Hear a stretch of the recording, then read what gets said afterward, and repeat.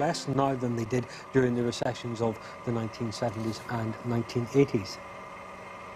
Let's go to Leeds and talk to Zulfi Hussain, who is chairman of the Asian Business Development Network. Zulfi, good morning to you. Good to talk to you again. Morning, Declan.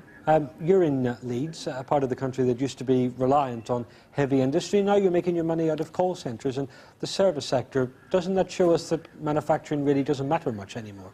No, I would tend to disagree with that. I think manufacturing is extremely important, both for Leeds and the UK economy as a whole.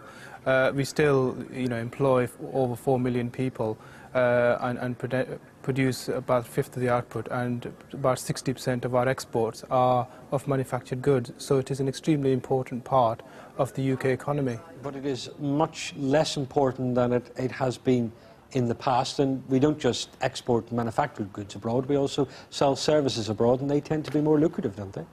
Well, sure. I think, we've got to strike a balance, because I think it's still a lot of core activity, and manufacturing does sort of actually touch upon a lot of the other sectors as well, whether it's finance or marketing or otherwise.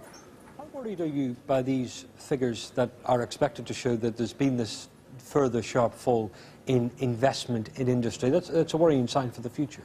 Well, I think it is. I think we do need more investment, and certainly need a lot more investment in research and development, and a lot more innovation. I think there's been a huge improvement in productivity over the years in manufacturing with the use of technology, and I think we need to continue that trend and also upskill a lot of the labour market as well.